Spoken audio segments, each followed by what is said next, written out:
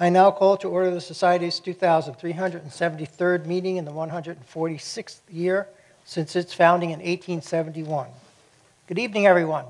Good evening. My name is Larry Milstein. I am the president of PSW, the oldest scientific society of Washington, D.C., committed to providing a forum to further scientific understanding and inquiry. Welcome to our members and guests to tonight's lecture by John Grunsfeld. We'll begin with a few announcements, followed by a reading of the minutes of the 2,372nd meeting and a brief recounting of the 35th meeting, which took place in 1872. We'll then turn to this evening's lecture, followed by a question and answer period. Thereafter, I will present a small thank you gift to our speaker, make a few closing announcements, and adjourn the meeting to the social hour. Before we begin, please join me in thanking the sponsors of the Fall 2016 and Spring 2017 lecture series, the Policy Studies Organization, in cooperation with the American Public University, and a generous donor who's asked to remain anonymous.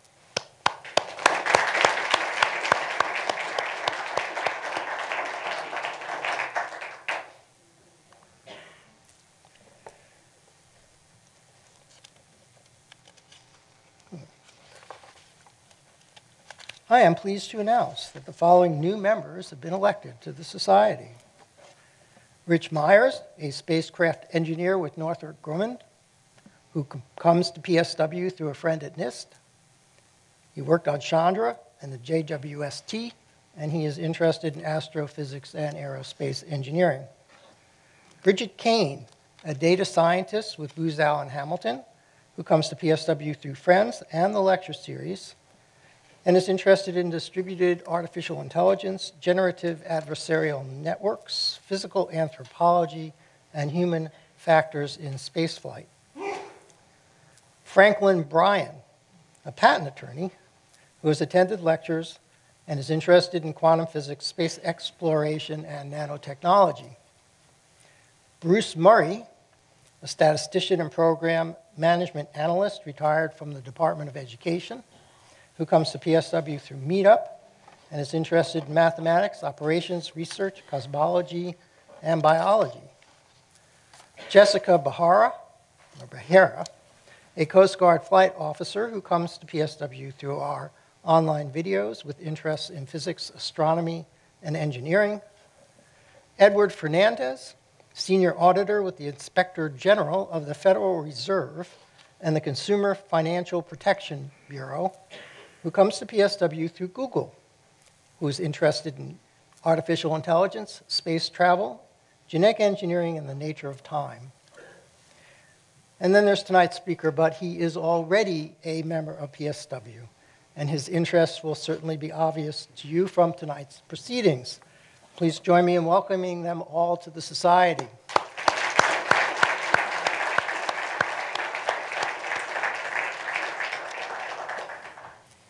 If any of our new members are here tonight, please see me to pick up your reprint of Volume 1 of the PSW Bulletin, where you can learn something about the founders of the organization and why they chose to name it the Philosophical Society of Washington when, in modern parlance, a name with the word scientific would be much more descriptive of their goals and the Society's goals now. How many new members are here? Excellent. So I won't have to carry these home. Please do see me afterwards and pick up your copy.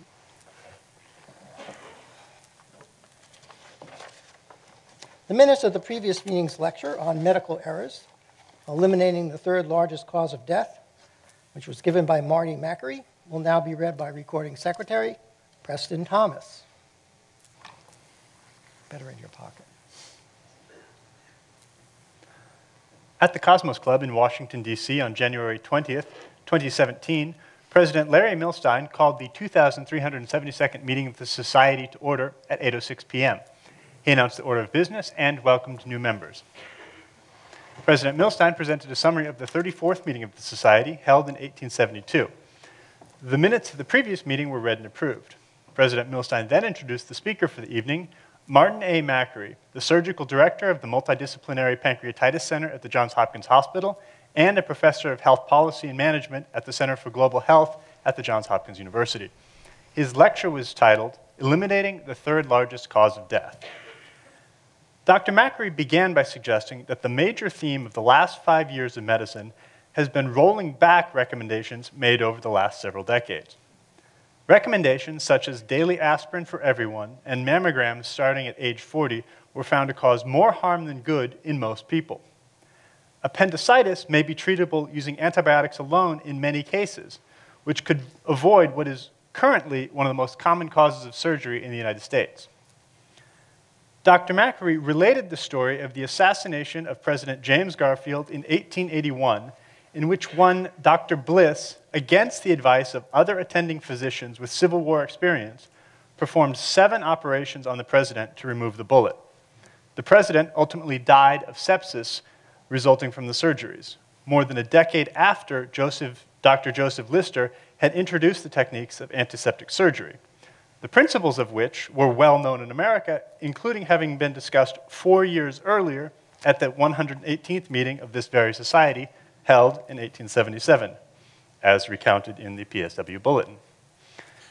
Dr. Macri explained that President Garfield, along with many other patients, died of unwarranted medical variation, meaning the practice of medicine that did not conform to the theories or techniques broadly accepted in the field. Dr. Macri identified medical errors as the third largest cause of death in the United States. One major source of such errors is the unnecessary medical care, including overprescribing and unnecessary procedures and tests. Dr. Macri related that some doctors estimate that 15 to 30% of medical care is not necessary and brings with it real financial and health costs. Dr. Macri turned to explaining what can be done about it. One approach has been to attempt to reduce the incidence of unwarranted medical variation by identifying objective metrics for comparing physicians' practice and feeding that information back to them. For instance, Mohs surgeries for the treatment of skin cancer involve repeatedly removing thin layers of tissue from around a cancer site until only cancer-free tissue remains. By analyzing the number of cuts, researchers identified the doctors that were cutting substantially wider or narrower than their colleagues. Dr. Macri noted that characterizing performance as below average triggers defensiveness and justifications.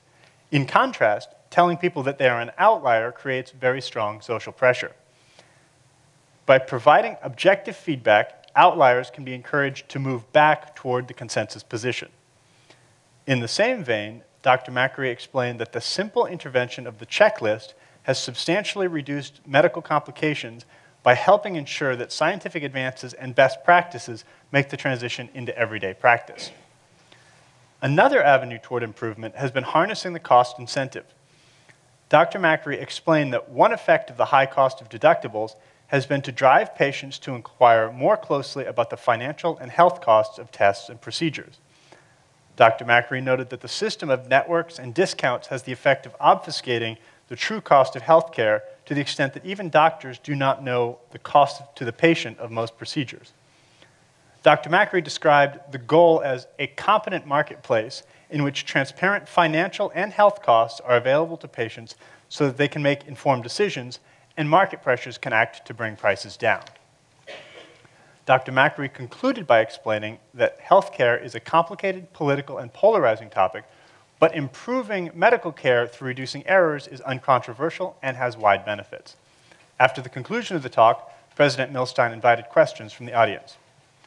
One questioner asked about the extent to which defensive medicine drives unnecessary medical care.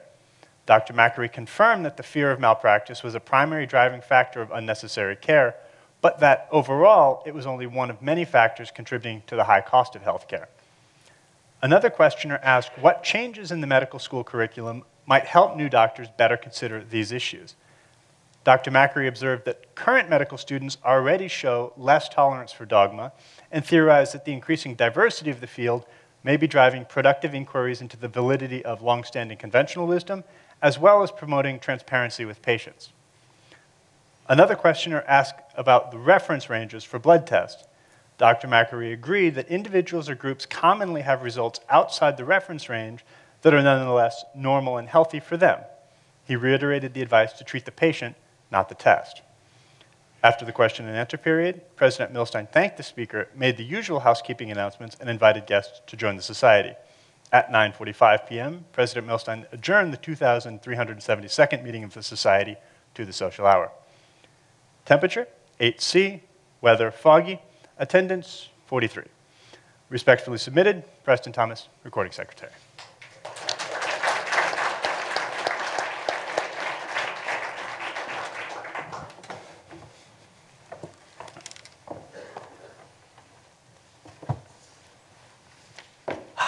Are there any corrections to the minutes?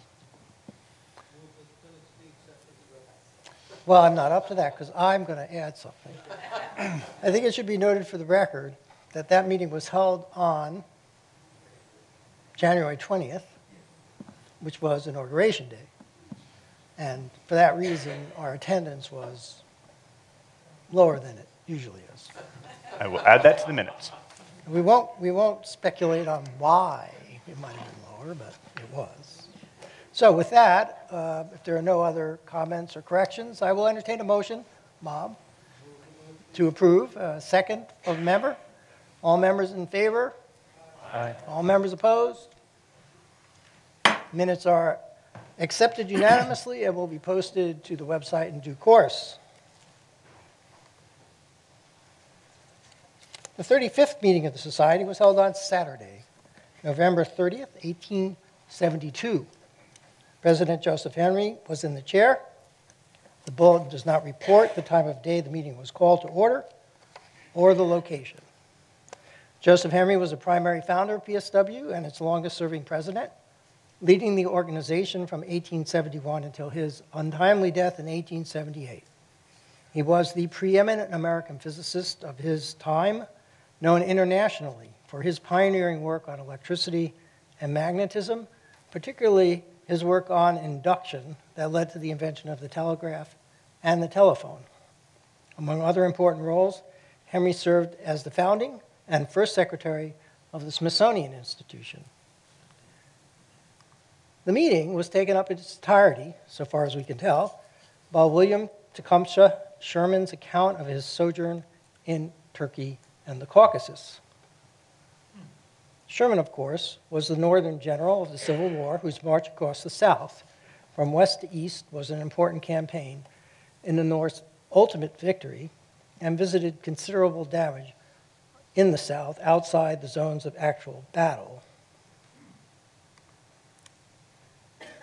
Sherman was to some extent forged as a general by his experience in the Battle of Shiloh, up to that time the bloodiest battle in American history, where he was taken by surprise because he disregarded the reports of his scouts.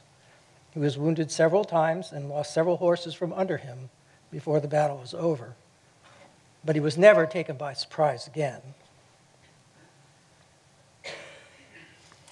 His visit to Turkey and the Caucasus was part of a tour of Europe and North Africa, upon which he had departed in mid-November 1871. The trip was at least partly motivated by his differences with the Secretary of War at that time.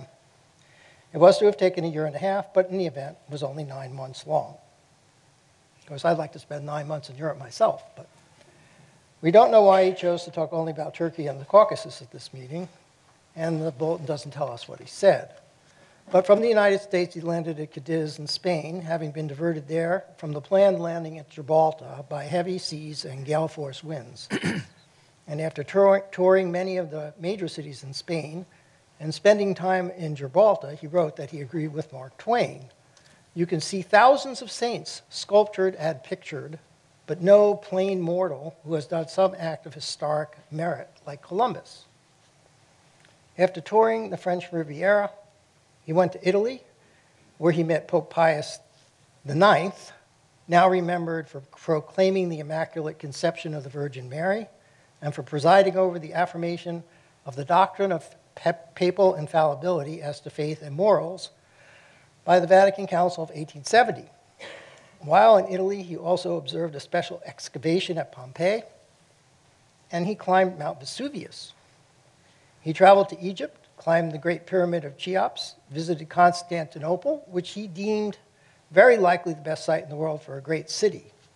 He met the Tsar in Russia, visited Austria, returned to France, and then visited Great Britain before returning to the United States. He was well known to Europeans from extensive newspaper reporting on the American Civil War, and he was well received everywhere except Germany, for reasons that I won't go into here. He was back in the US by mid-September 1872, and his report at this meeting of the PSW must have taken place within a few weeks of his return. We could turn from the 35th meeting in 1872 to the 2,373rd meeting taking place tonight, and to tonight's lecture on after the James Webb Space Telescope in-space assembly of very large space-based observatories. It's my pleasure to introduce tonight's speaker, John Grunsfeld. John is recently retired from the position of Associate Administrator for the Science Mission Director at NASA. Previously, he was Deputy Director of the Space Telescope Science Institute and Professor of Physics at Johns Hopkins. John was an astronaut before joining SDSI. He made 5 space shuttle flights, visited the Hubble 3 times, performed 8 spacewalks to service and upgrade the observatory.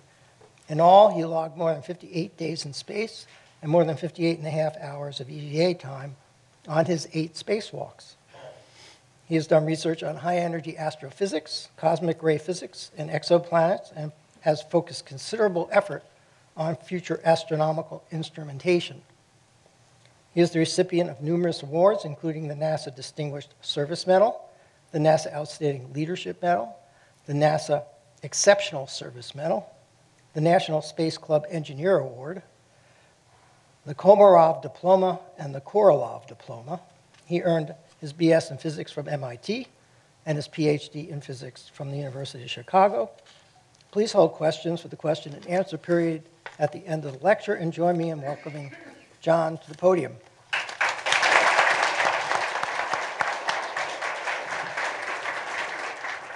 I think it was last fall that Larry asked if I'd come and give a talk. I had talked about the Hubble Space Telescope and some other things on previous lectures. And at the time, my assumption was that the pool of potential speakers must be getting very thin to be invited back so soon. And at the time, I thought, well, sure, I'll give a talk about what do we do after the James Webb Space Telescope, for a number of reasons. One of which is I'm passionate that we continue this amazing quest of astronomy.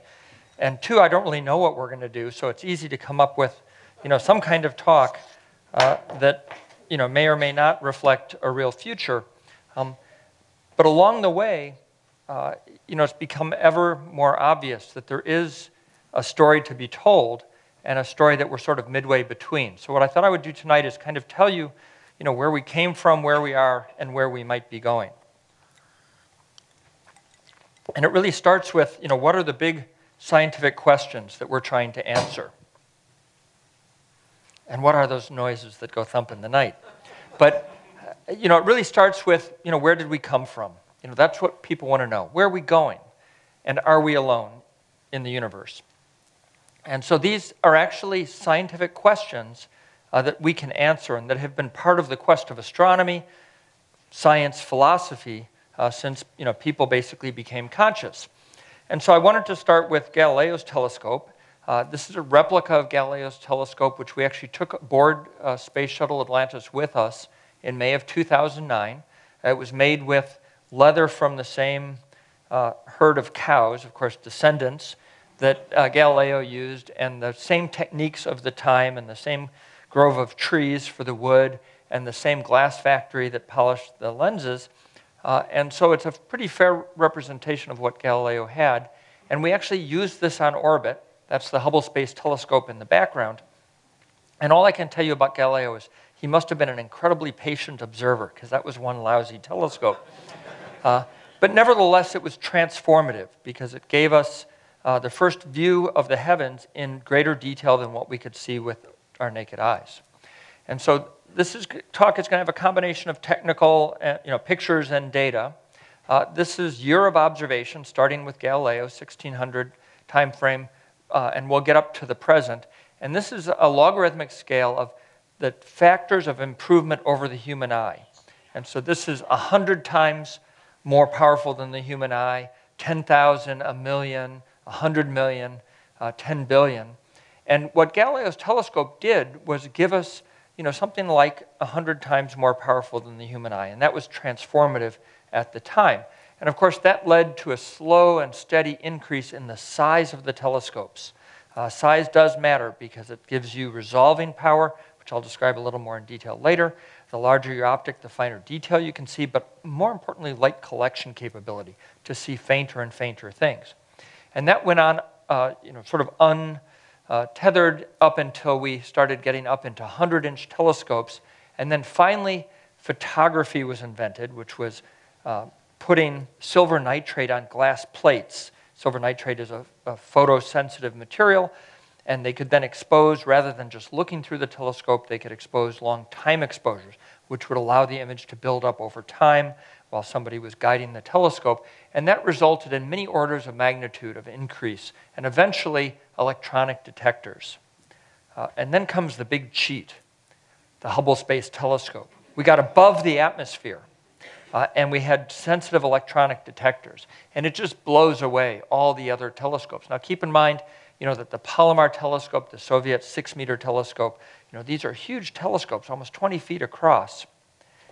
And the Hubble is a puny little 2.4-meter, 94-inch telescope. But it totally transformed our view of the universe. And then with further servicing missions, this last one, we were able to go up another order of magnitude. And so this has transformed our view of the universe and has really gotten us to the point where the questions of where did we come from, where did the universe come from, where did the chemical elements that we're made out of come from, where did our solar system come from, what's the fate of our solar system, of the universe, and the question of are we alone in the universe, which I'll describe some more, are now scientifically answerable questions with instruments like the Hubble Space Telescope, the James Webb Space Telescope, which I'll talk about, and future telescopes. Now, the reason why we could do all of this is because we had the space shuttle going up on 5 servicing missions to continuously improve the Hubble Space Telescope with new instruments, new capability. If you can imagine 1993, if you were to go to Walmart and ask for a digital camera, they'd look at you very funny.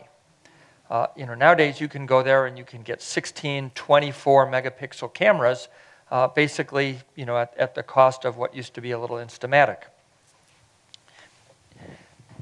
And so the ability over time to put in the new instruments, especially on Servicing Mission 4, where we did a complete makeover of the telescope, has allowed us to do these upgrades and keep up with the advances in technology to allow us to explore deeper. But it's nevertheless a human enterprise. This is Scott Altman, he was the commander, and he's actually hand-flying the space shuttle up underneath the Hubble. And Megan MacArthur had to reach out with a robotic arm and grab the Hubble. For Scott Altman, it was his 4th flight, his 2nd flight up to Hubble. I flew with him in 2002 as well. For Megan MacArthur, it was her first time in space, first time operating the arm. And so she was under the pressure to reach out with this 50-foot-long robotic arm, grab a little pin on Hubble. If she missed, that would be the end of Hubble. And so a fair amount of pressure. Oh, and did I mention that we don't have an arm in Houston to train on? All we have are simulators. So this was actually the first time that she flew the arm and did a real grapple. But obviously she did great. We had the Hubble in tow. That allowed us to get dressed up for spacewalking. This is Drew Feustel, my spacewalking partner, Scott Altman without a spacesuit. Big hazard when you're in an airlock. One turn of the handle and poosh, out goes all the air. And myself in my spacesuit. And so we were able to go out on 5 spacewalks of approximately 7 to 8 hours duration and take out the old instruments, put in new ones, fix things. I'm sure you can't tell, but that's me. I have the red stripe, that's Drew. Solar arrays, the Hubble mounted in the payload bay of the shuttle. That's the Earth. It looks so bright because it's overexposed. And we're orbiting the Earth at 17,500 miles an hour. But of course, for us, everything is very calm and cool and collective and smooth. My experience has shown that just about anything you can do on the ground, you can do in space with sufficient training and great tools. This is actually from the 1999 flight. That's Claude Nicollier. You can see the Earth reflected in his visor, a little bit of the space shuttle. That's the orbital maneuvering engine. This is a container with some of the scientific instruments, and he has his favorite power tool with him. And it's the ability of humans to make tools, to make spacesuits, make space shuttles that allows us to do all of that. So here's an example from my helmet cam. Actually, this is Drew's helmet cam, opening up the Hubble and taking out one of the old instruments and then putting in a new one. So here he is taking out one of the old ones. In training, it always got stuck, so you saw him briefly give a thumbs up because he could let go of it in space, which you couldn't do in training.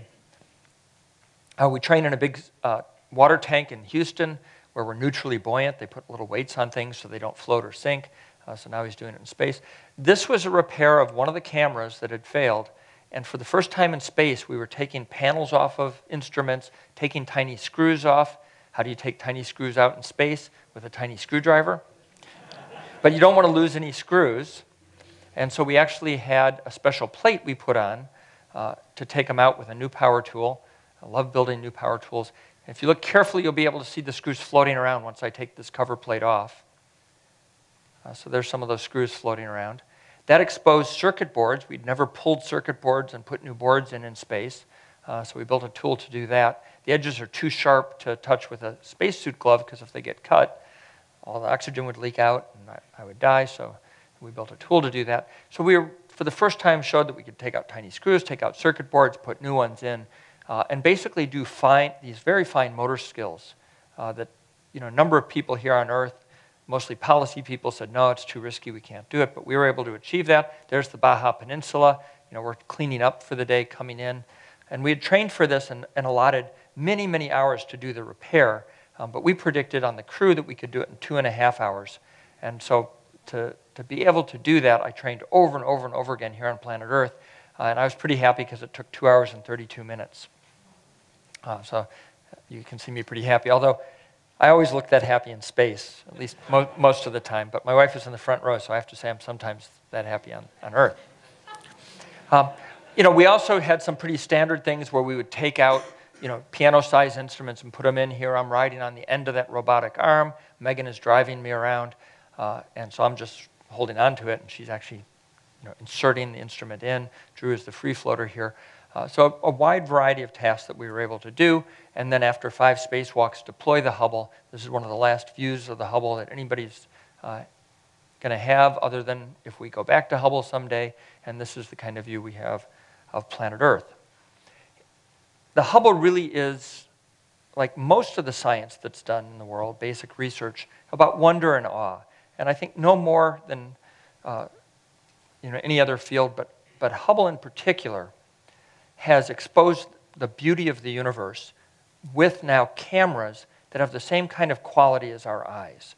And that makes a difference. When you see a fuzzy blob and somebody tells you it's a galaxy, with 100 million stars or 100 billion stars, your intellect turns on and you think, wow, that's cool. But when you see it in the kind of detail that we have with human eyes, it makes a big difference. This is the Orion Nebula. If you think about the constellation Orion and the belt and the sword and the second star down in the sword, it's actually not a star. It's a whole star-forming region where baby stars are being born. And this gas and dust is glowing in the light of the chemical elements that came out of the explosions of stars, the stuff we're made out of. The calcium in our bones, the iron in our blood, the zinc that you're supposed to take if you're getting a cold, that's critical for our immune system. All of that was created in the life cycle of stars. We've been through about 2.5 supernovae to get the chemical elements that make up our bodies. And that process is being played out in these beautiful nebula, where in the bright spots, baby stars are being born. And some of them, very massive, may only live 10 million years and then explode in a giant supernova explosion.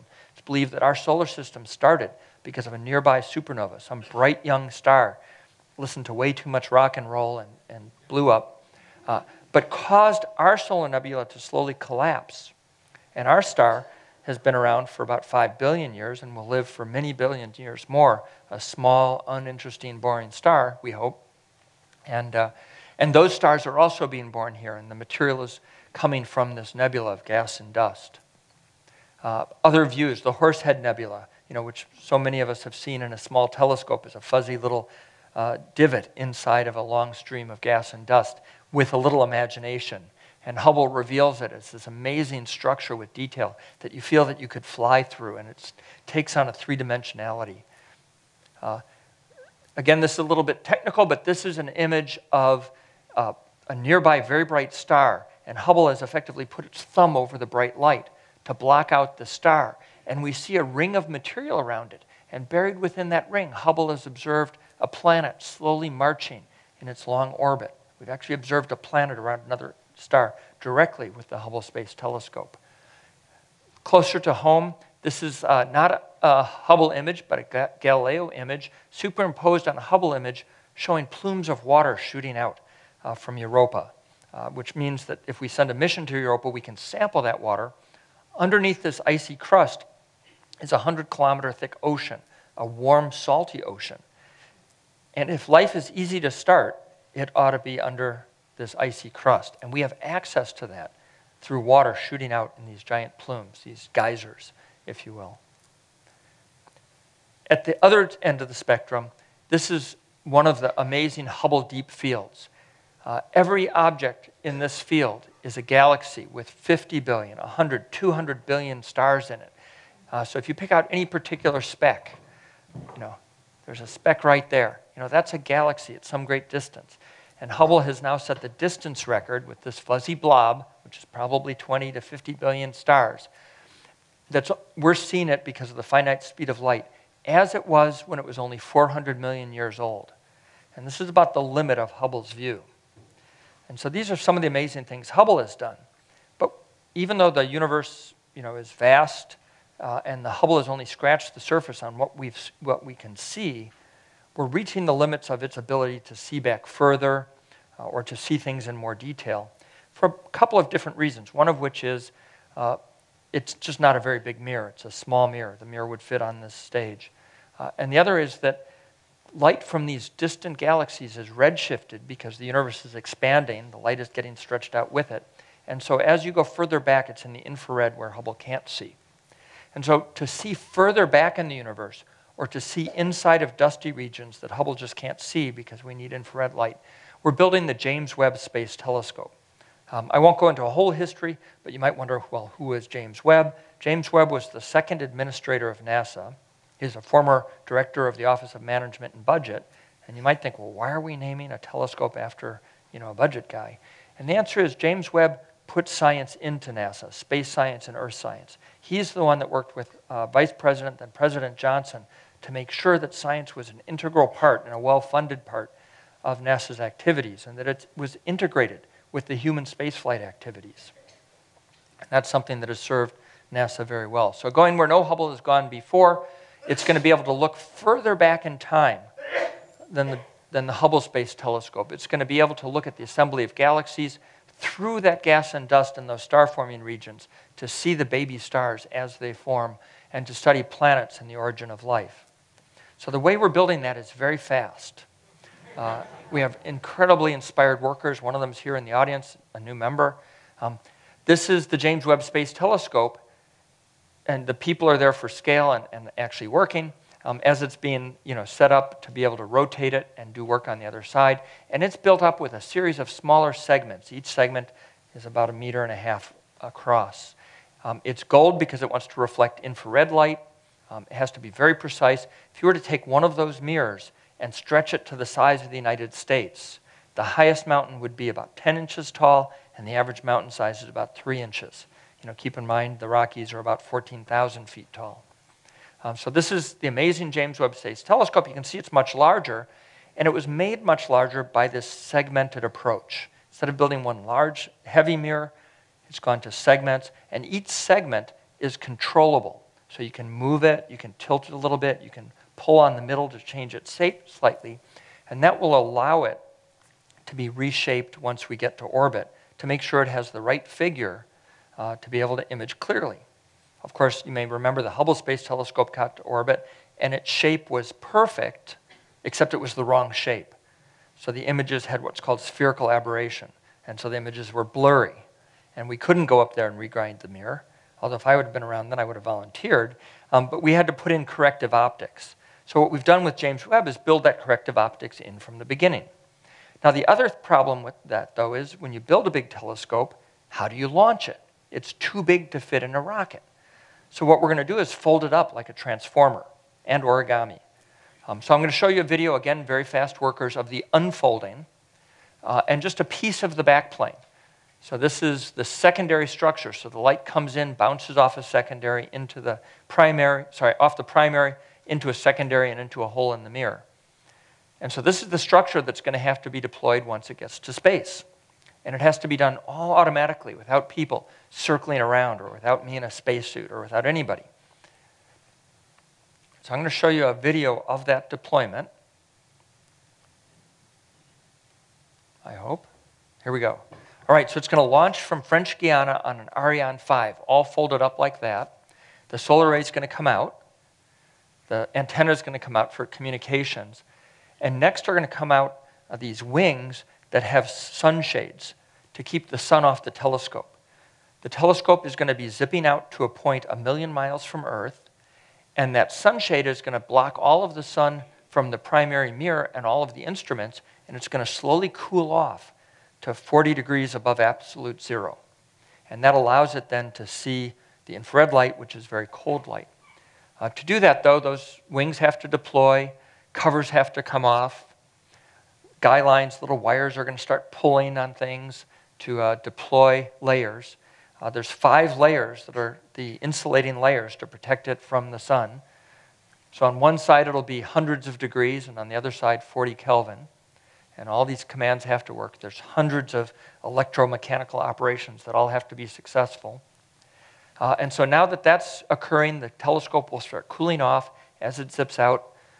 That secondary will deploy, and then the wings of the telescope will deploy. And then it will be all assembled and ready for checkout. It'll be operated from the Space Telescope Science Institute up in Baltimore on the campus of Johns Hopkins University. And scientists around the world, probably 10,000 scientists, will then be using this telescope for a nominal lifetime of 5 years, hopefully 10 or 11 years lifetime. And after that, it'll kind of be abandoned in space. We'll operate it as long as we can. Now, this is the entirety of the James Webb Space Telescope servicing plans that I'm going to show you. This will take about the next 25 minutes. All right, well, that's it. There is none. So what's next after James Webb? So I want you to imagine the moment, sometime in the next 10 years or the next 20 years, when there's a press conference, maybe it'll be the Philosophical Society of Washington, announcing the discovery of Earth 2.0, a planet that's orbiting a star maybe very much like ours, in an orbit very much like ours, on a rocky planet about the size of Earth, where we've detected atmospheric gases and properties where we can definitively say it's a lot like home. I think that's going to be a tremendous moment. This is actually the Earth. It's taken from the Deep Space Climate Observatory satellite that's between the Earth and the Sun, taking images like this constantly throughout the day. Now, what do I mean by Earth-like? We talk about habitable zone. You'll hear that a lot. Now, there's expanded habitable zone, narrow, but just to keep it simple, if you think of a planet that's too close to its host star, say like Venus, it's probably too hot. And at some point during its life, it might have had all the water driven off. If you think of something like Mars, today, currently, not past Mars, it's probably too cold to have surface water that's liquid. And just in the right place where we are, we can have surface water, which many people believe is sort of the necessary solvent or ingredient for life. Now, there's a lot of fuzz in that. It depends on how much interior heat there is, whether you have continental dynamics that might create a lot of heat, the components of the atmosphere. Some people believe that increasing amounts of CO2 traps heat in the atmosphere. Other people believe that's a hoax. I'll leave it at that. But we do know that Venus, which is predominantly a carbon dioxide atmosphere, traps lots of heat. So we've already seen some of these systems around a very dim red star, Kepler-186. It's a red dwarf, and so its habitable zone is much closer to the star because the star doesn't produce as much heat as our sun. And we've discovered a rocky planet about the mass of Earth, Kepler-186f. That's just because A, B, C, D, E, F. We name all the planets as they go out. This one sits in the habitable zone. There's a star very much like our sun, a little bit older, and a planet a little bit more massive that lives near the inner edge Kepler 452, the second discovered planet, in its habitable zone. And then for reference, here's our solar system. So we're starting to get there. But none of these are close enough to Earth to study with James Webb Space Telescope because Kepler was looking off in some part of the galaxy, mostly at stars much further away. So the question is, what will it take to find that Earth 2.0 and to decide whether it really is an Earth twin? And the challenge is that an Earth 2.0 is going to be incredibly faint. How faint, you ask? Fainter than the dimmest galaxy in that Hubble deep field that I showed you. I mean, there's incredibly little reflected light coming off of one of those at any reasonable distance. And we can say pretty definitively that there's none really close that you could see with binoculars. Because Alpha Centauri is the nearest star. It's about 4.2 light years. And between Alpha Centauri and Earth, there's nothing. So if you really want to find an Earth 2.0, you're probably going to have to look at a lot of planetary systems. This is a plot of the diameter of a telescope. So Hubble is here at 2.4. James Webb is at 6.5. And this shows you the number of exo-Earth candidates that we think we can find and then study as a function of the diameter. Now, there's multiple curves on here, and there are assumptions that go into this. We have a lot of dust in our solar system. In the plane of the planets, there's a lot of dust. If you call that amount of dust a unit of 1, well, we should be able to find lots of planets. But that may not be normal. Some of these planetary systems that we see with other observatories have lots of dust. If we have 60 times as much dust as we do in our solar system, you don't find as many planets because it's going to obscure those planets. If it's only 3 times, you get more of them. And so the question is, do you feel lucky? Right? If Earths are everywhere, then you don't need a very big telescope. You could probably look at 10 solar systems with a 4-meter telescope and you might find an Earth. If Earths are relatively rare, you probably want to get up to about 100 Earths. So now you're talking about something that's 16 to 20 meters. And so I'm going to argue that we shouldn't just pretend that we're going to be lucky and design something too small. The next telescope ought to be big. And I think if we want to have dozens of rocky planets in that habitable zone, with all of the astrophysical uncertainties and Murphy's Law, we ought to be bigger than 16 meters. The other reason we wanted to have a bigger telescope is what if we don't find an Earth, but we want to do great science, or we want to understand what are the ranges of Earths that might be out there. Things on the inner habitable zone, outer habitable zone, right in the middle, larger Earths, smaller Earths. You want a big sample to study. If Darwin had gone to the Galapagos and just looked at one bird and come back and said he knows everything about the Galapagos, it simply wouldn't be true. So if we have a small telescope, a little bigger than James Webb, a little smaller than James Webb, a little bigger than Hubble, this is how the kind of Earths we'll be able to look at, a handful, maybe a dozen. Neptunes and Uranuses, about the same, and maybe 3 or 4 Jupiters. Not a very robust sample to understand how solar systems are formed. With a 16-meter telescope, now we start to get hundreds in each category of hot and warm. Hot means close to its host star, where it's probably not in the habitable zone. Warm would be, something that we might want to live on, and cold is more of a Mars case. So you really want to have a robust sample. Now, once we find one, how are we going to know if anybody's home? Because that's the next step. Not just knowing there's another place we could live, but is anybody out there? So a quick show of hands. How many people think that life is extraordinarily rare and we're probably not going to find life outside of planet Earth? And I don't mean intelligent life outside of the Beltway or inside the Beltway. This is, any life at all. First question. And who thinks we will find life? Yeah, it seems compelling. And it's a scientific question we hope to be able to answer. So how do we answer that? Well, one way is to take a spectrum, break the light of the planet that's being reflected off by its host star and reaching Earth, break it into all of its component colors, and then look for characteristic dips and wiggles that tell you things, that tell you this line, that line, that line. Those absorptions of light tell you that there's oxygen and ozone in the atmosphere.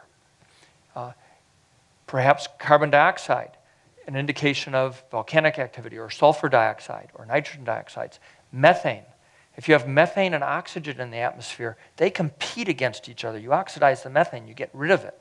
So if there's methane, there has to be a source of methane. If you just have methane and no oxygen, it could be coming out of the volcanoes, out of geophysical processes. But if you have methane and oxygen, there's something weird going on. You may see the blue sky. You may see water vapor. Hopefully you see water vapor. If you see water vapor in the atmosphere, it means there's probably water on the surface. So these are the kind of things that the science will tell us that might be there. Now there's, hitting the jackpot is seeing indications of chlorophyll. Now the expectation that, the same kind of molecules would be created to change sunlight into energy, a little bit fanciful, but there may be other organic markers for whatever kind of life is there. So this is, the tool of the trade. We draw this cartoon because it makes sense to us as scientists. The reality is, here's one of the better spectra we've been able to get out of a planet. This happens to be a hot Jupiter, and these dots are the spectrum. The blue and the red are the models. So if you were to take that away and you'd say, well, it's not really convincing you see anything as far as absorption. We numerically compute that it makes sense, but other than, this feature here, it's not really clear.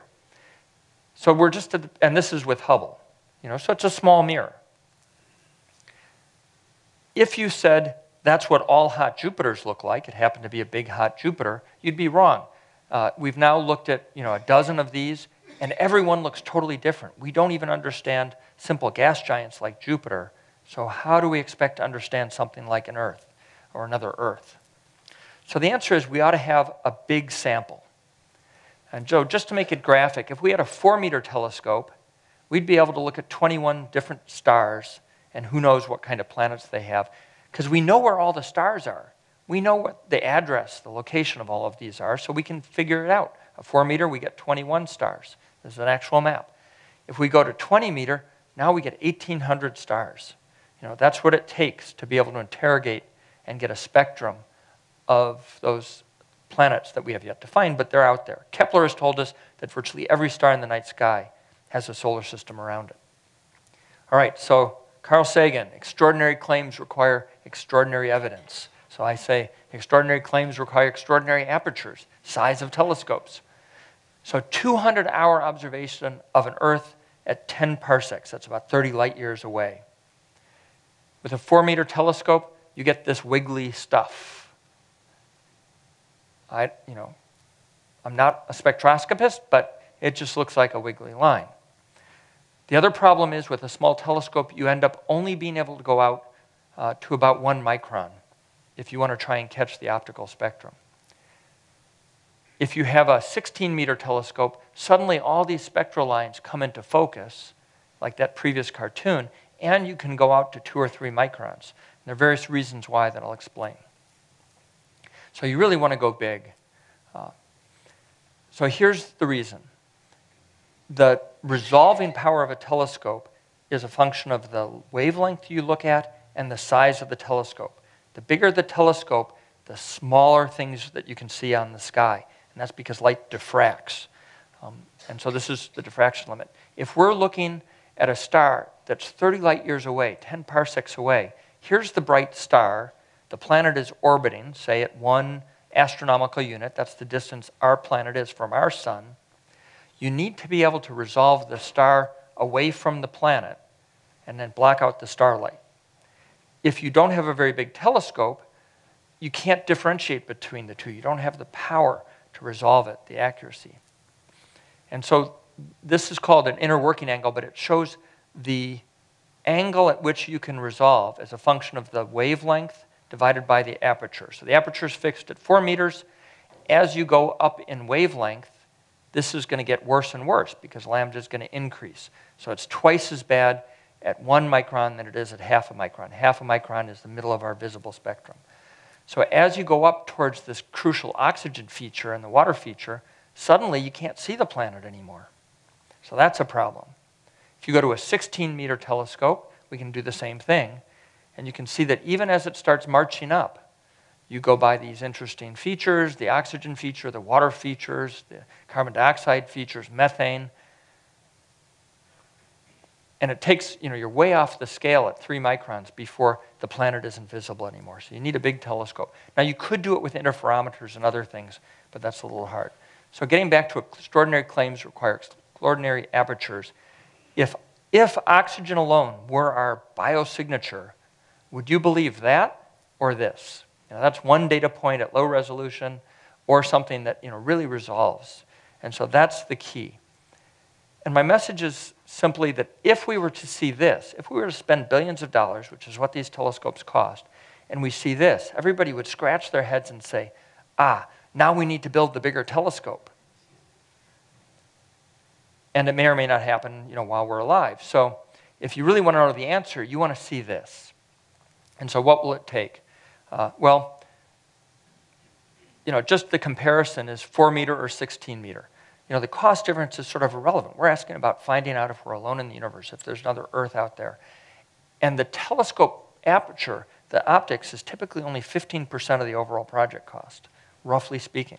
Now, there are various scaling, but it's compelling that we build bigger.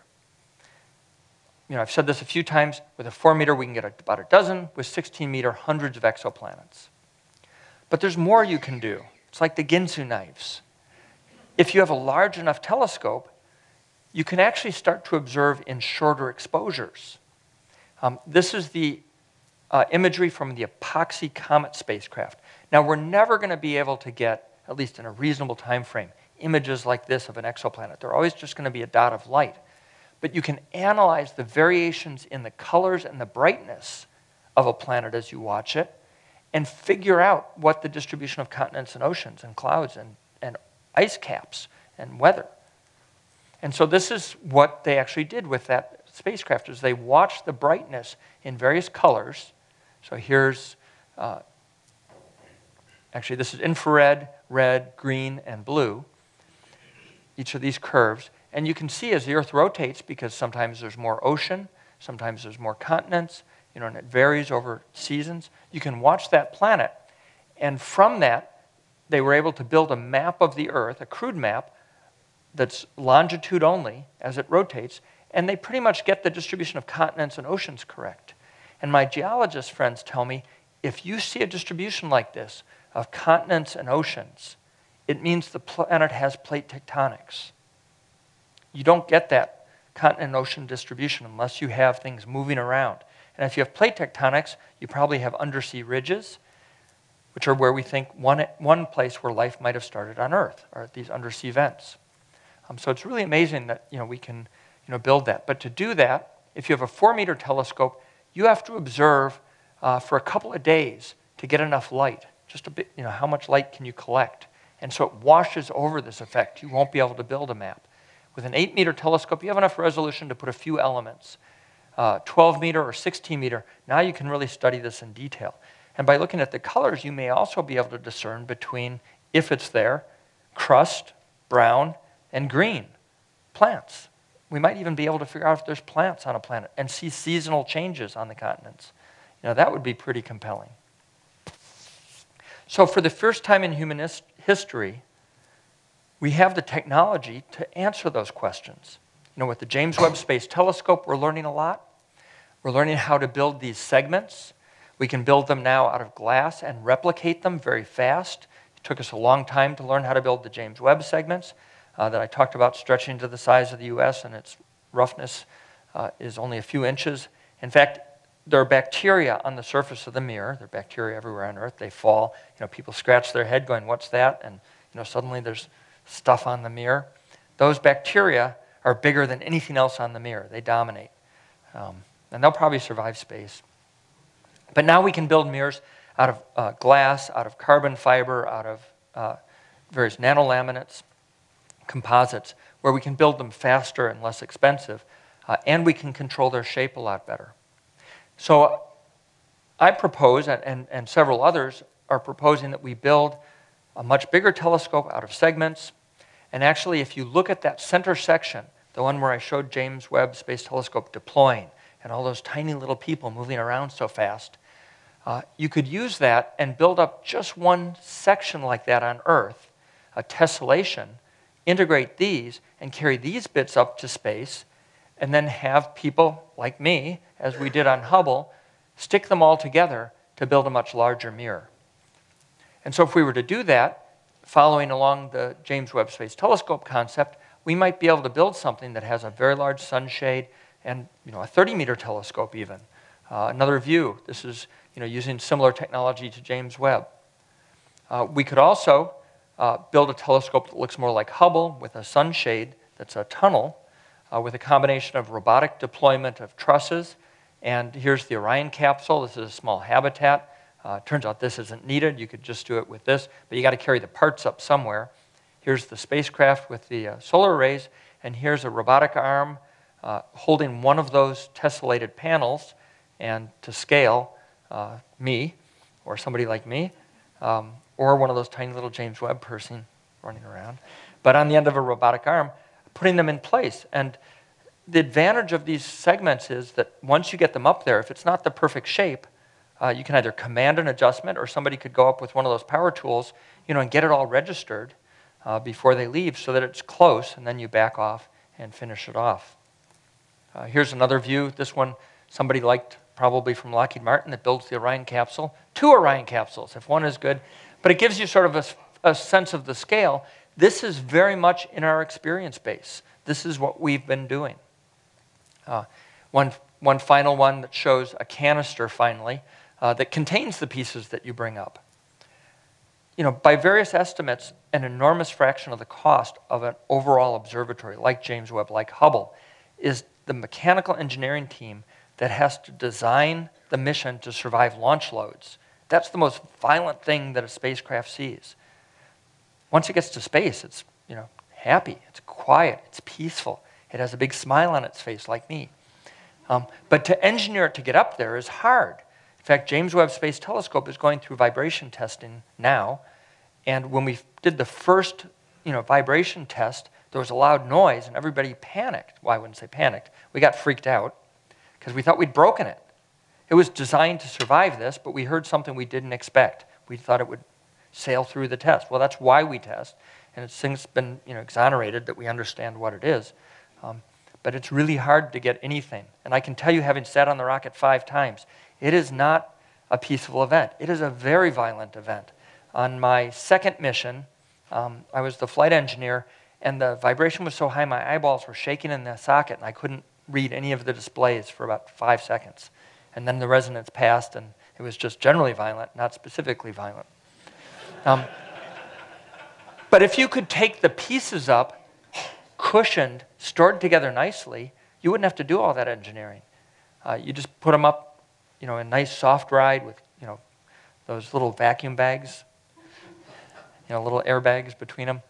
So you could get them up there and then assemble them. So this structure would have to be much lighter. The engineers wouldn't be spending all their time trying to figure out how this lightweight structure could hold those mirrors. So it's an enormous savings in engineering. For the first time in human history, we also have the launch vehicles that can launch something of that kind of scale. And that's the Space Launch System. Now, it's shown here with Orion on it, but there's a version that you'll see that has a fairing. This is a very big rocket. This is comparable to the Saturn V Apollo missions or the Space Shuttle. In fact, it's Space Shuttle Heritage. These are solid rocket motors from Space Shuttle and an external tank from Space Shuttle. All the missions disappeared. I wonder what that means. Maybe this is a policy statement. I don't know. There's supposed to be, supposed to be missions there. Okay. So Orion fits in there. There is supposed to be a telescope there and a fairing for Mars. It's not on my screen either. But here you go.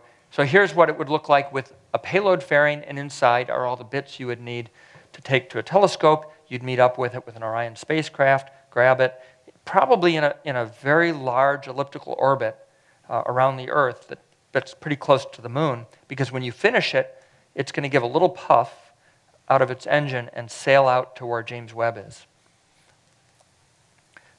Here's a notion of stacking those segments, various pieces, solar arrays, the spacecraft bus. In this one, it's not using SLS. It would be 3 flights of a heavy lift if you didn't want to use an SLS. So here's some of the reasons why you would do that. It's the most direct way to study an Earth-sized rocky planet in detail. In fact, the only way. It's inherently serviceable. So with a little puff of its rocket, you could bring it back from that 1,000,000 miles away from the Earth into a high orbit, change the instruments out again to keep it state-of-the-art. And so you leverage that investment the same way we have over the last 26.5 years with Hubble. Lower mass, eliminating the launch load survival concerns, potentially lower cost. Almost certainly lower cost, as long as you can ignore the cost of the big rocket, of the capsule, of the training of the people, and all that infrastructure. But we're doing that anyway because we have a human spaceflight program. And I would argue that this is really a meaningful and important thing to do with our human spaceflight program. And it makes the best use, as I just said, of the billions. I said billion, but it's tens or hundreds of billions of investment in our human spaceflight infrastructure. Okay, so I've told a nice story, and you could take my word for it that we really do have the experience between the Hubble Space Telescope, between the James Webb Space Telescope. But do we really know how to build big things in space?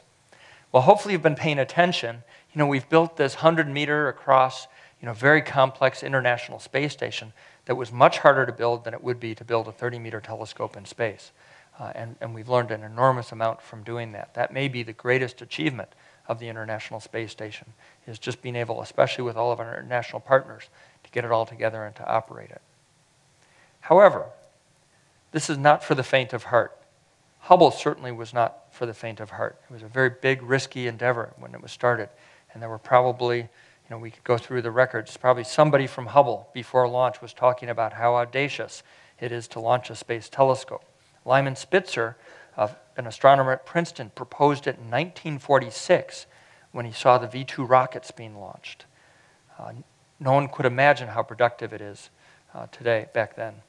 The James Webb Space Telescope, when it was proposed, extremely audacious. I think it's audacious today. There are people in the audience who are working on it who would agree with that. And no, nobody can go there, but for scale, there you are. This is equally as audacious, but I think is equally as achievable. But we do have to be bold. What new wonders undreamt of in our time will we have wrought in another generation and another? How far will our nomadic species have wandered by the end of the next century and the next millennium?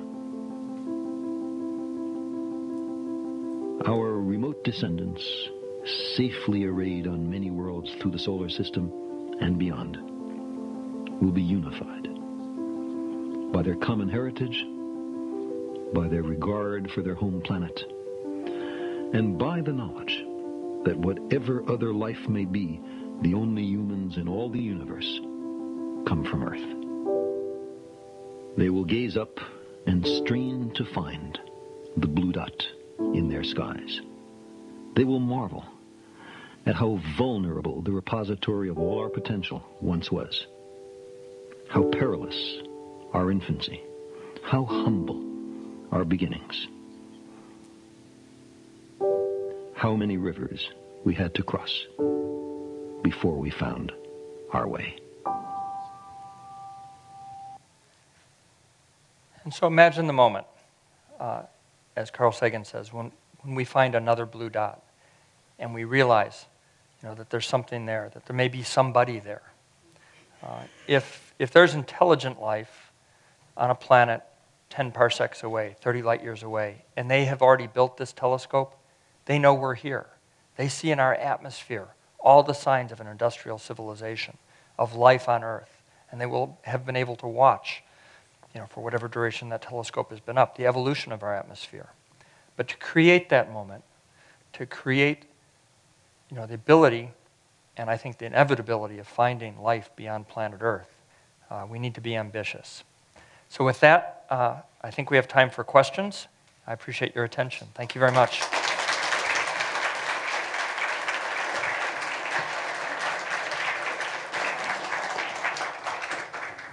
So we do have guys with microphones, and the procedure is if you'll put your hand in the air long enough for them to see you, eventually a microphone will come to you. But if you put your hand up and put your hand down and they don't see you, then the microphone won't come to you. But when you have the mic, please stand up, tell us your name, tell us if you're a member or you're not, and ask a question. And if you'd like to become a member. Hello, I'm Joseph Powers, and I'm not a member, but I had a question. I saw the talk about the New Horizons mission to Pluto, and I was disappointed to find that the plutonium battery is going to run out at, I would guess, at about 140 AU out. So I was wondering about the possibility of a space telescope out to 547 or 48 AU, where you point it at the sun and you use general relativity to lens an image of whatever's on the opposite bearing, and also about the possibility of telescopes on the moon. So your talk didn't really talk about the difference between zero gravity and just less than Earth gravity for building these big mirrors. So I wonder if you could say something about those two possibilities for space telescopes. People have talked a lot about using the sun and the lensing effect, gravity, the curvature of space-time as a lens, and astronomy on the moon. There is some astronomy that would be useful on the moon, radio astronomy on the far side, because it blocks all of the terrestrial radiation. I mean, we are filling near space with a lot of noise, radio noise. Not so much broadcasting out to other stars that would hear us anymore, but at least local radio noise, all the cell traffic and communication traffic, so that if we want to do astronomy in certain bands, it cannot be done from the Earth anymore. Especially low frequencies, hundreds of kilohertz, you'd have to go to something, and the moon is a good blocker. But that's a very, very, very narrow field of astronomy. To put astronomical telescopes, is something that's for probably the last 10 to 20 years been realized that the moon is just a lousy place to put an observatory for a number of reasons. One of which is you still have the gravity gradient problem of the mirror wanting to sag. It's a sixth the problem it is here on Earth, but it's still a problem.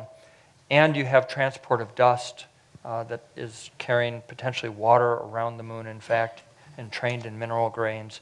You have problems of, depending upon where you put it, for 2 weeks at a time, the sun is shining. That doesn't bode well for astronomy. And it's very hard to get stuff down to the surface. It's a gravity well, so it's very expensive. Whereas in microgravity, essentially floating in space, you have the perfect stability for a telescope. You have thermal stability, which is equally as crucial. And that's why we're sending things out 1 million miles from Earth, is get away from the Earth, which is warm, get away from the moon, things that cause the temperature to vary. Once you get your telescope set up, you want the temperature to stay rock solid, so the thermal expansion and contraction don't cause your image to wobble. And so it's less expensive, it's easier, it's better not to be on the moon. Now the advantage on the moon someday will be you might have people there, as we do on mountaintops, to fix things. But as I mentioned, it's relatively easy. It takes a couple of months, but it's relatively easy to bring your telescope back, fix it in the vicinity of the Earth, and send it back out. As far as a gravitational lens, I was trying to focus, pun intended, on the next 15 to 20 years. That would be much longer, and you'd have to have a source other than plutonium. There are other fissile materials that have longer half-lives that you could use, or other technologies. Question over here. If somebody will bring the mic. Anybody have a question? Please raise your hand for a little bit. Hi, Carl Merrill, member. You mentioned moving the telescope in and out. So why didn't they design the James Webb Telescope to do that? Then we could repair it and could have done a lot of other things with it. When I left NASA in 2010 to become Deputy Director at Space Telescope Science Institute, which is going to be running the James Webb, I was absolutely determined that we have a little bit of serviceability on it, just enough to at least grab it in case something goes wrong, maybe give it a little shake. And I was unsuccessful in advocating from the outside that it should have this capability. Then 2 years later, the NASA administrator said, John, will you come and run all of NASA science? And I thought, great, now I'll be in charge of James Webb. It'll just take the snap of my fingers, and I still couldn't do it. So the answer is, there was a big fear that if we added the ability to grab James Webb, add the ability, say, to refuel it, that there would be requirements creep, and suddenly somebody would ask at a PSW meeting, well, if you can grab it and refuel it, how about changing an instrument? And suddenly the cost would balloon out of control, and the cost already is a big issue. The amazing story of James Webb, after it's launched, after it's on station and doing incredible astronomy, somebody's going to write the amazing story of James Webb, which is in 2012, we redid all of the program and project plans, and then from then to launch, we actually performed on budget, on schedule, which is incredible for something this complex. How do you do? Peter Kessler, not a member, looking forward to being a member. Wanted to ask really a non-science question. What can we do as citizens to assure or to not or encourage the next generation beyond the Webb Space Telescope? So. Well, I think come to meetings like this, become enthused by the science, and then as any citizens, we ought to express our interest to our elected officials, because in the end, it's Congress that writes the laws that funds the federal government. These are very large investments, unlikely to be made by even billionaire, tech, investors and innovators. It's still out of reach for those folks. There's some that could do this and not notice, but not very many. And it's risky. You're spending. James Webb life cycle cost is about $8.8 billion, and it could all go up in flames on the launch pad. And a lot of investors don't like that idea. It's kind of binary. Some do. Some invest in things like that. But right now it's our federal government, and it's the consistent mantra, I think, is invest in basic research. Invest in basic research in microbiology, in astronomy, in physics, in material science, because the things we learn about our universe at the micro, at the macro, in our brains, in our bodies, spurs on all kinds of developments. And this is really the message that came in the United States out of World War II, when President Roosevelt chartered Vannevar Bush to study how do we take advantage of these investments that helped us win World War II to advance our economy, to advance human health, to advance national security. And that has played very well for us in the United States ever since. If you haven't read The Endless Frontier, that helped charter the National Science Foundation's efforts, and NASA indirectly, it's a good read. John Rumble, member. Is it possible to build this and launch it over decades? You talked about doing it in sections, but to view this as a century-long project that eventually has the full size, thereby reducing costs and perhaps avoiding problems with the rockets blowing up, or at least minimizing that?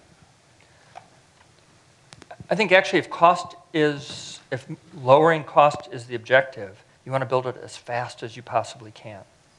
Because the longer it takes, the longer you have to keep hundreds of specialized engineers and technicians on staff, the longer you have to keep tooling available. But also, I think, it probably only takes about 4 to 5 years, if you already know what you want to build all these pieces. And as I told you, there was a spacewalk that it was predicted it would take 2 days to do, many hours, and I predicted it would take 2 hours and 30 minutes, and that's what I trained doing, and it took 2 hours and 32 minutes. I think it would only take about a week of spacewalks of 2 teams going out every day. A team going out every other day, so 2 teams working. About 2 weeks to assemble a telescope and get it all finished up. It's not a big task.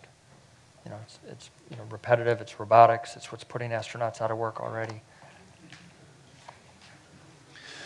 Sir, Jim McCormick, and I'm a member. Could you expand a little more on the relative merits of manned assembly versus fully robotic? Sure.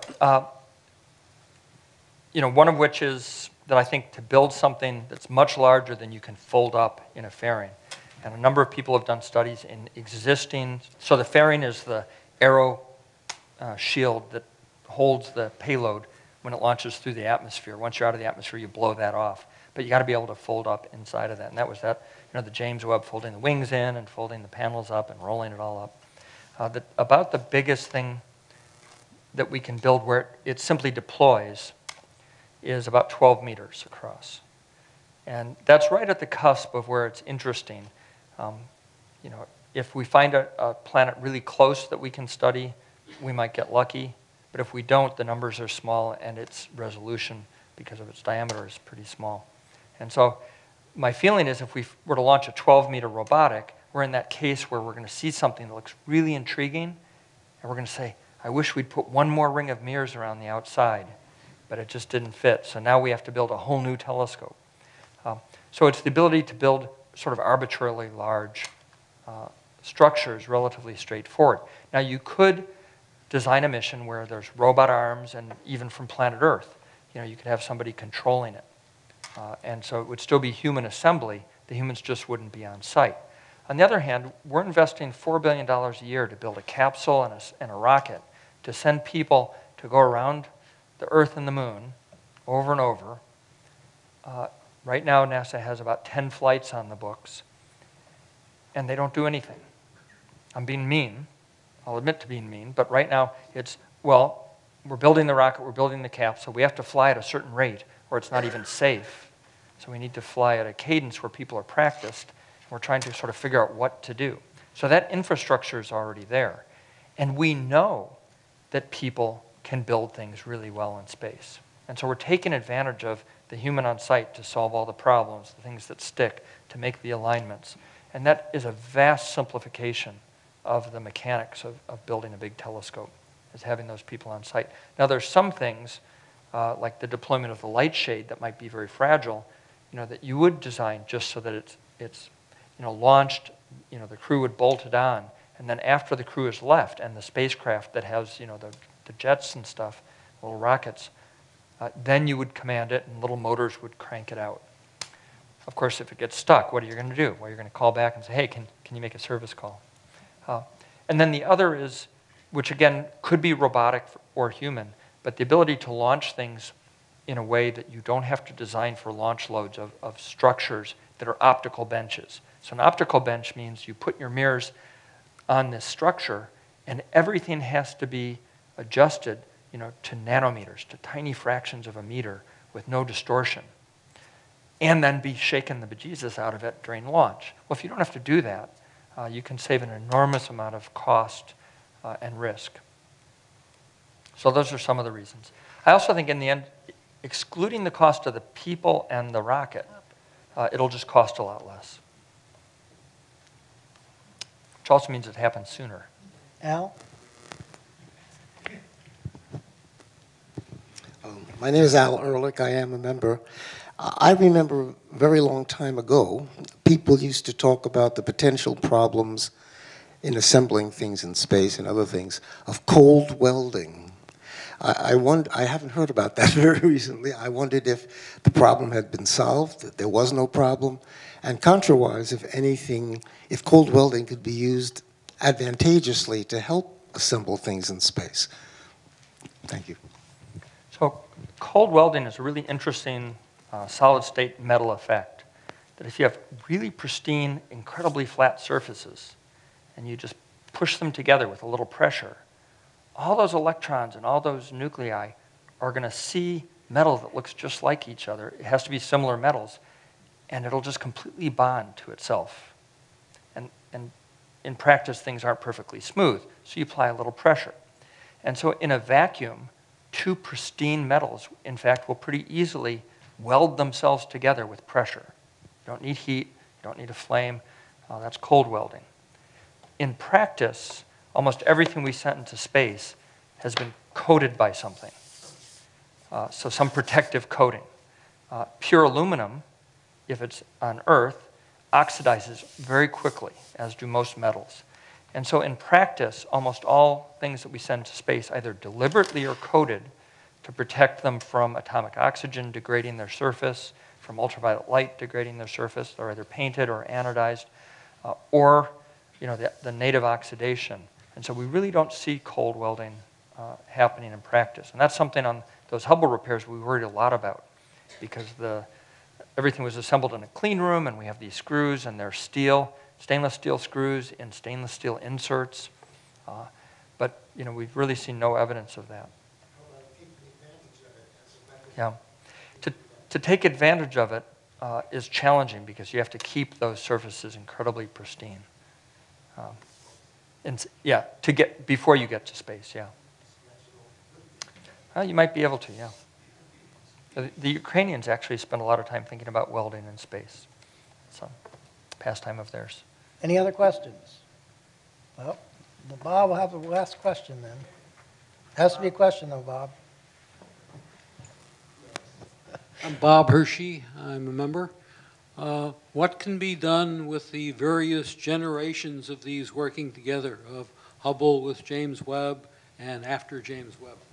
That's a great question. One of the challenges that we had before the last servicing mission is that we, believed that we could probably only extend, well, at least the crew warranty was 5 years, transportation not included, and it's lasted much longer than that. In fact, Hubble is in the best shape of its life right now. Part of that is the solar cycle. Our sun goes through a 22-year solar cycle, actually 11-year solar cycle or 22, depending upon how you look at it. And it gets active, and when it's active, it heats up our atmosphere swells up, and satellites that are orbiting, even as high as Hubble, slowly spiral in from air drag, and the more air there is, the more they drag in. Well, as many of you know, and maybe the topic of a future PSW meeting, our sun has just been incredibly quiet. It's asleep, and that's a good thing. So Hubble has stayed up higher than we thought, so it's not spiraling down. So when we did the last servicing mission, we thought by 2022 or 3, it might be low enough in the atmosphere that it's not good for astronomy anymore. That's now, the models show out in the 2030s. So Hubble will last as long as it has instruments and gyroscopes and solar arrays and communications that keep it working. And so we're looking now at this amazing opportunity that we'll have, hopefully, Hubble on orbit and James Webb on orbit, so going from ultraviolet to the mid-infrared in space, and at the same time on the ground, we'll have these big 30-meter telescopes and the ALMA Atacama millimeter array radio telescopes and the Large Synoptic Survey telescope. The 2020s are going to be the golden age of astronomy by far because we have that overlap. But at some point, Hubble will roll off. At some point, James Webb will roll off. And so it's even more important that today, I think, we start working on the next generation telescope, because typically it takes 15 to 20 years once you start to build one of these, from getting the approval from Congress, getting the designs, various NASA administrators coming and going and deciding it's important or not, other things, presidents, administrations. Hubble took about 20 years. James Webb will have taken about 20 years. The Spitzer telescope, about 15. Chandra, about the same. X-ray, infrared. So that's about how long it takes for these projects. So better start now. You all game? Yeah. Thank you.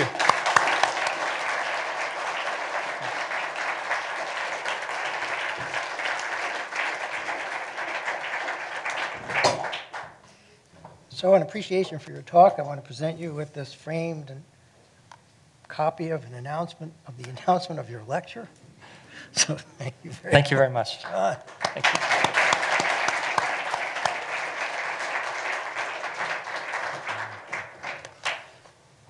So just a few housekeeping announcements before we adjourn to the social hour.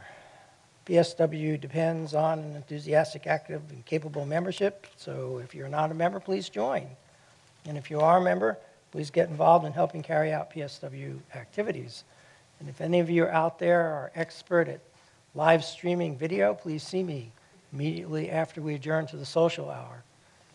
Is anybody out there knowledgeable about streaming? Raise your hand. No one. Well, if you know anybody, in order to become a member, it really isn't very hard, but there is one confusing thing.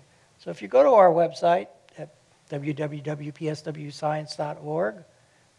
And then you go to membership, and you push the membership button. You'll pull up the application for membership. Surprise. If you go way down to the bottom, you'll find this, dues payment. If you're not elected, your dues payment will be refunded. However, this prevents us from running after you are elected to pay. And if you push the submit button, this is where people get in trouble, because they get this screen. Notice it says PayPal and PayPal and PayPal and PayPal and PayPal and PayPal. And everybody thinks, logically, that you have to use PayPal. But you don't. This is sort of an advertising trap by PayPal. And if you go down here, and there's a little thing that says continue, continue, and it has the logos for your familiar credit cards, and you push on this link, you will get this screen, which is your standard pay by credit card screen. Now, you might want to know, why do we have the PayPal thing up there in the first place? It's not because we love Peter Thiel. He doesn't own PayPal anymore. It's because PayPal gives very, very good rates to nonprofits. And they are simply serving as our merchant account. So you always have to have somebody who processes credit card and debit card payments. And in order to do that, you have to contract to have a merchant account, and they take a little cut of every single payment that's made. And PayPal's cut is very low.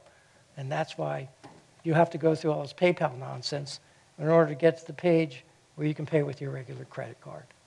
So if you're not a member and you've been deterred from becoming a member because you couldn't figure out how to pay using the credit card of your choice, hopefully now you'll be able to do that.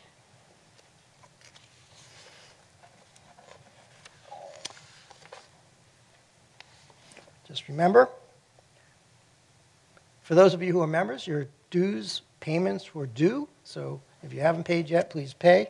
Please keep in mind that PSW is a nonprofit educational organization. It is tax exempt under Section 501c3 of the beloved Internal Revenue Code, and contributions are tax deductible. PSW has a meetup group. It's the largest general science meetup group in the DC area. We have over 1,000 members, and we're still growing. While the meetup page has only a portion of the information on the PSW website, it's another way to connect with people in this area who are interested in science. But keep in mind, joining the meetup group does not make you a member of PSW. So if you want to join PSW, go back to our webpage and proceed through this very difficult matrix and pay your dues and become a member.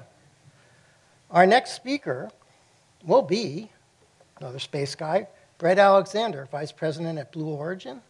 He will be speaking on the new space age, and specifically on new rocket engines and launch systems being developed by companies like Blue Origin and SpaceX, and the Space Launch System that John mentioned tonight. We hope to see you then for what promises to be a very informative lecture. The rest of the spring schedule is as follows. We have Reed Beeman, Program Director in the Division of Biological Infrastructure at the National Science Foundation on the 24th of March, and he'll be speaking on the richness of biological elections and digital access. Then we have Eric Lindstrom, a program scientist, physical oceanography in the Earth Science Division of the NASA Science Mission Directorate, and he'll be talking basically on the use of remote sensing satellites to understand the ocean. And on the April 28th, we have Anthony James, who is a mosquito expert and a molecular biologist at UC Irvine, and he will be speaking on mosquitoes, synthetic biology, CRISPR, gene drive, and malaria. So please check the website at regular intervals for updates. The social hour ends at 10:30, after which PSW members and guests meet across the street at the Fairfax Hotel Lounge, formerly known as the Jockey Club. If you want to join us, please speak with Corresponding Secretary Robin Taylor or Vice President Lloyd Mitchell, who can also help you with any questions you have about membership. Please use side entrances to exit the building.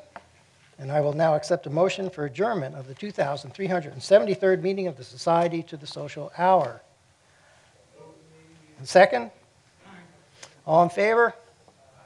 All opposed? Meeting is adjourned to the social hour.